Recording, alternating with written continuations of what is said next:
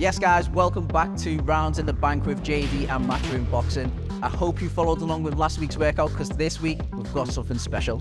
Are you ready? So we're going to be bringing you one episode every week throughout the month of January. All these circuits are done by professional boxers. See how you compare up to a professional athlete and let us know how you get on.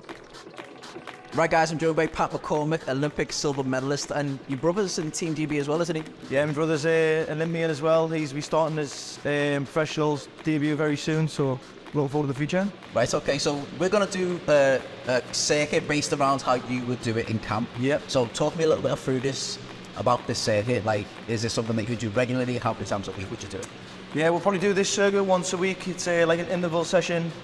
30 seconds on, I think we're doing 20 seconds a day, but 30 seconds on each exercise, 6 times round, and yeah, it's a hard session, get the blood pumping. You ready to go then? I'm ready to go, let's get started. Let's get you a little warm done and then we'll get to it.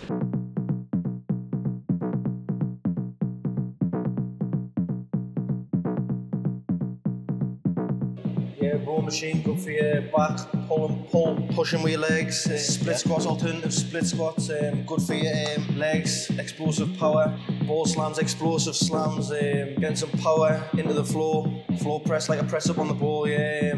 Again, explosive power, everything. And then we all know landmark press is going to be great for punching power, right? Yeah, obviously it's a punching movement, getting the twist in with the turn, Russian twist, good for core strength, taking body shots.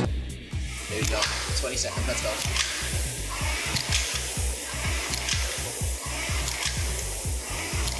It's a good pace.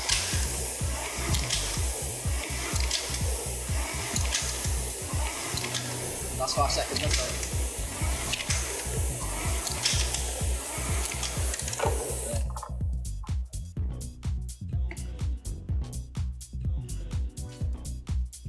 Right, let's go. Ready? Yeah. Time.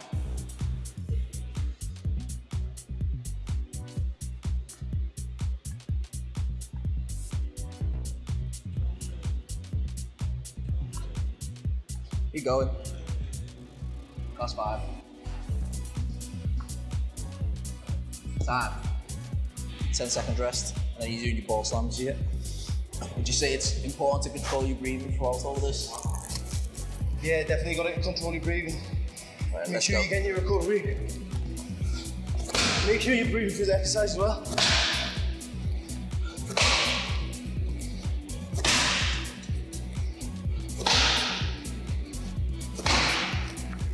Last 5 seconds.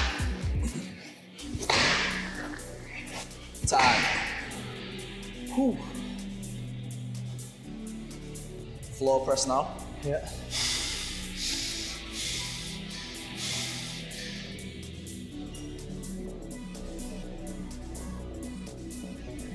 Keep pushing. When you got this. Halfway there.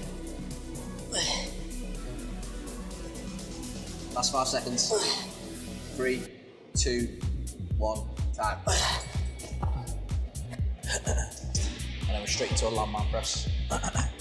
What is it? We're going to do one arm next time to do you can do one arm and then switch at 10 seconds. Let's go. We do your first arm and then I'll tell you to switch.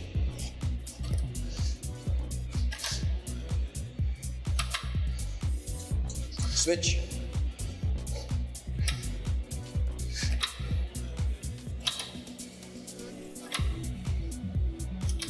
Tap. 10 second rest, and then you got your Russian twists. Yeah. Ready to go? Yeah. Let's go.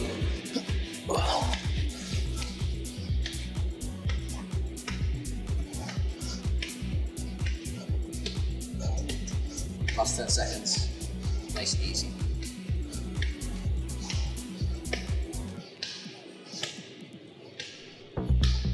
Time. So you got a minute rest. Well, 4 more times, right? 4 more times. Easy work. Yeah? How you feeling after that? Easy work. Easy work? Yeah, I feel good. Time to pump it up a little bit. Yeah? As hard as it goes on. Yeah. So people training this at home, like what would you say is the best kind of way to tackle this? Is to potentially ease in from the first round? I would say try and start at a pace and maintain it. Don't start too fast. start a bit slow because you're going to get tired towards the end. So just start at a decent pace that you're comfortable with, so you can maintain it all the way through. Yeah, and then as you get towards the later rounds, you got some gas left in the tank. Yeah, empty the tank at the later rounds. Yeah. So that's okay. yeah. I mean, it's good. Don't get too excited early on. A lot of people do. Like, I mean, I definitely did. I got excited when I did this. I got a little bit too excited early on. Blew out in the first round. you start off and you're feeling good because obviously you've got lots of energy in the tank, but after a few times round, it's going to drop. So make sure you maintain the pace.